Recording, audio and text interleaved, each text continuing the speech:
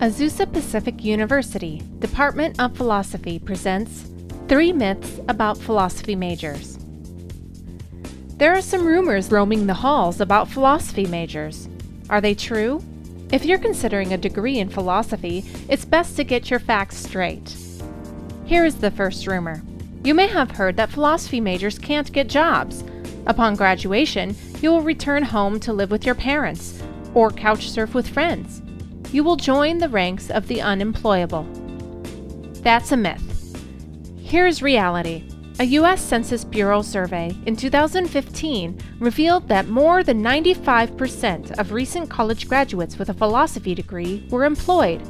In fact, philosophy graduates had a higher employment rate than graduates with such degrees as economics, political science, criminal justice, psychology, chemical engineering, and many others.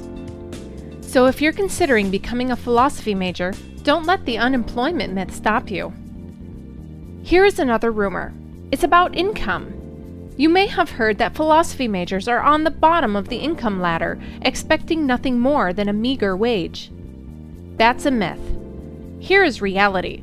According to PayScale's study of over 1 million people with just a bachelor's degree, the mid-career salary of a graduate holding a bachelor's degree in philosophy is $81,000. Philosophy graduates beat mid-career incomes of graduates with such majors as accounting, nursing, education, business management, biology, and many others.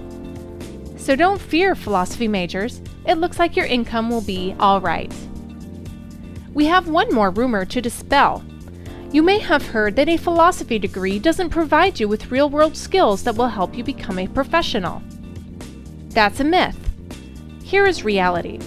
Philosophy majors tend to excel in whatever field they enter, whether business, technology, or medicine.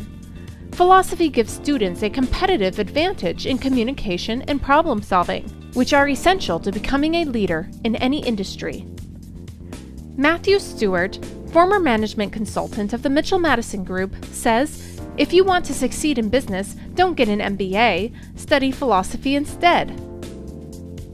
Remember, when considering your educational path and career goals, don't make your decision on the basis of myths.